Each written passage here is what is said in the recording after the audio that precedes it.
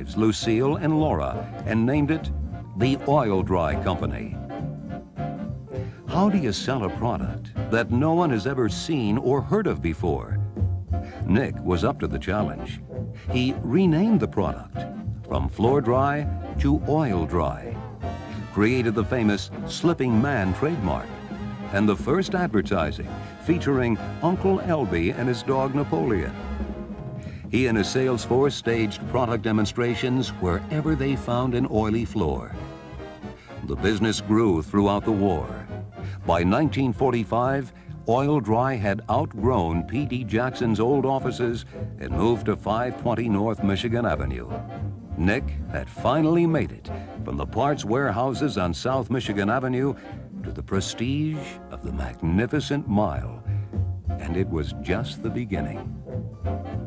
After incorporating in 1946, Oil-Dri management led the company through years of steady growth as the post-war economy flourished. In 1949, P.D. sold out his interest to Nick, who became the sole owner.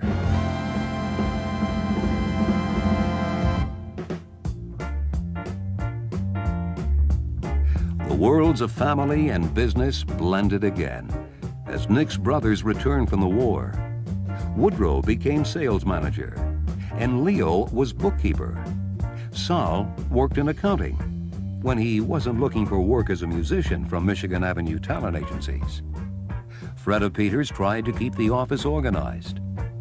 Since the beginning, the business was challenged by the need for a consistent source of raw materials. In the early 50s, Nick bought part interest in a mineral plant in Cairo, Georgia, with J. Kelly Dick, another strategic alliance that was critical to the company's success. By this time, Robert and Richard had come of age. At 16, Dick began working after school and weekends in the office and mailroom under Al Swerdlick's supervision.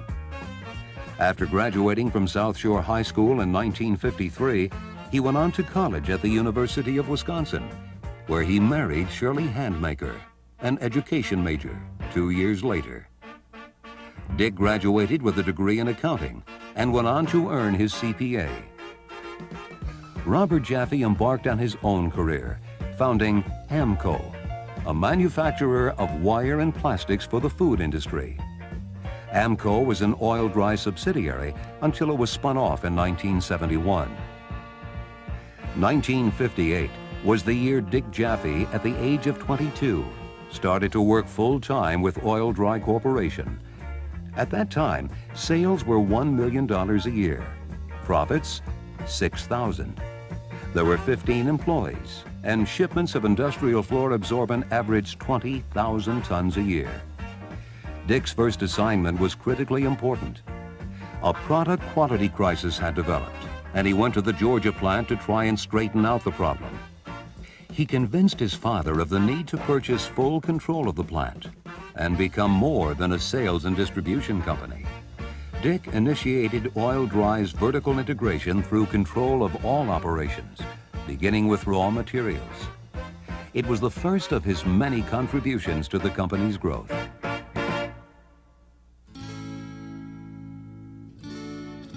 After completing the purchase of the Cairo plant, Nick and Richard negotiated the acquisition of Howell Southern Products in Ripley, Mississippi.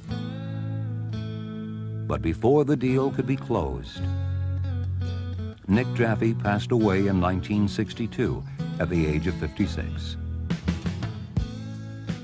26-year-old Dick now had to make another critical decision. With financing from the Harris Bank and support from his legal and accounting advisors, he completed the deal for Howell Southern Products. As Oil-Dri marked its 25th anniversary, there was no turning back. With all the added capacity, sales had to be expanded through new products.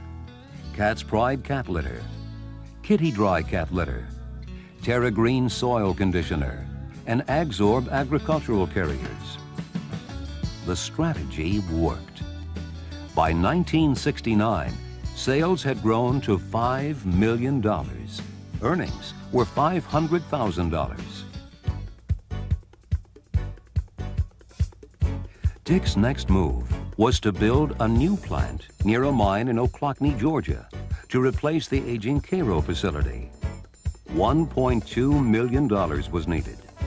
The time had come to take the company public with the help of William Blair and Company. A new management structure was established with a sales force organized by market, industrial, consumer, and agricultural. The 70s was a decade of rapid growth. Capacity and quality were improved with the expansion of the Ripley facility. With the purchase of the Prairie View Laboratory, the rudimentary research and development program began. Oil-Dri also had worldwide plans. The markets of Europe and even Russia were very competitive, but full of potential. Using new technology for manufacturing synthetics, Oil-Dri built plants in Immingham, England, and Cologne, Germany, and established subsidiaries, Oil-Dri UK, and Oil-Dri SA, Switzerland, and Germany. To serve West Coast markets in the U.S., the company located another mineral-rich area in the wilderness of Central Oregon. The assets and reserves of American Fossil Company became the fourth U.S. plant. In the late 70s, economic trends entered a series of downturns, especially in the industrial Rust Belt. Oil-Dri's consumer products were more recession-resistant and surpassed industrial products in sales. Flow-free, a manufacturing byproduct, was also a success.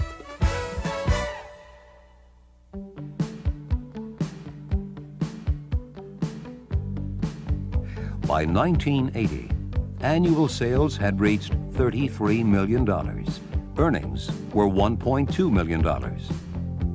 Infusing the company with young talent, management led the move away from commodity products into higher value specialty products like Pelunite pellet binder and Agsorb drying agent. An intensified research and development program begun in the early 70s firmly established Oil-Dri's leading edge position in sorbent technologies.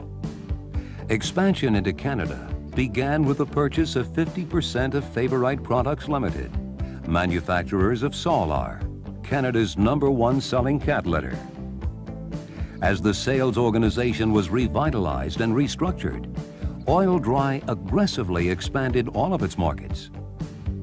Like his father, Dick knew the value of strategic alliances, and he created one with the Clorox Company.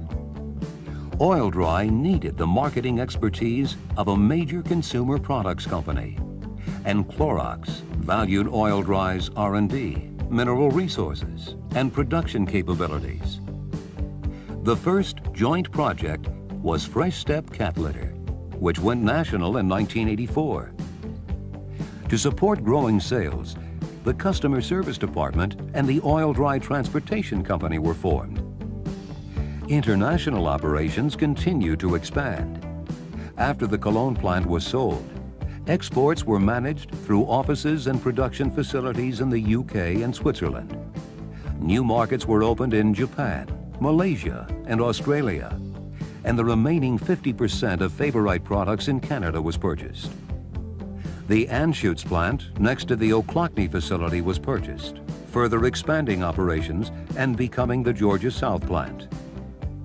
The Oil-Dri research effort developed two new technical products, Pure Flow Bleaching Clay and Ultra Clear Clarification Aid, for which the Georgia Powders plant was built. The Blue Mountain, Mississippi plant was purchased to handle the growth in the consumer products business, particularly the new strategic alliance with the Walmart Company.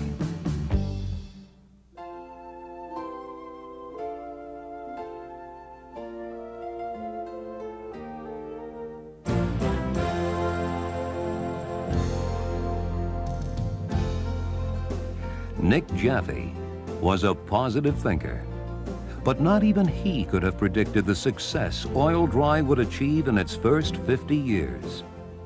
Since Dick Jaffe joined the company, sales have increased over 100-fold. In the last 20 years, the company's size has doubled every 5 years. A trend management is committed to maintaining through new value-added products, customer-focused marketing, innovation, and imagination, and the dedication of the entire Oil-Dri family. In fact, family has a special meaning at Oil-Dri. Today, all 4 of Dick and Shirley Jaffe's children, 2 of their children's husbands, and 2 or more members of 57 different families work for the company. As we look ahead, current issues like environmental concerns, occupational health and safety, and government regulation will not only create challenges, they'll also offer new opportunities. New acquisitions like Industrial Environmental Products Incorporated and strategic alliances with companies like Ergon will expand the markets we serve. New products like Control Cat Litter, Lasting Pride, Solar Cat Kit, and product improvements driven by customer needs will come from Oil-Dri's new state-of-the-art research and development facility named for Nick Jaffe. The next 50 years promise to be as exciting and full of opportunity as our first, following our mission to develop and market sorbent products and related services which are recognized for their superior quality by our customers worldwide, to combine research of our sorbents with our understanding of the marketplace in order to expand our business opportunities, to maximize the long-term return for our stockholders, employees, and customers, and to conduct all business activities with the highest standards of safety, fairness, honesty, and ethical responsibility. The power of strategic alliances, the vision to see a need and capitalize through innovation, the drive and dedication of people united by a common mission. We are the Oil-Dri family, celebrating 50 years together.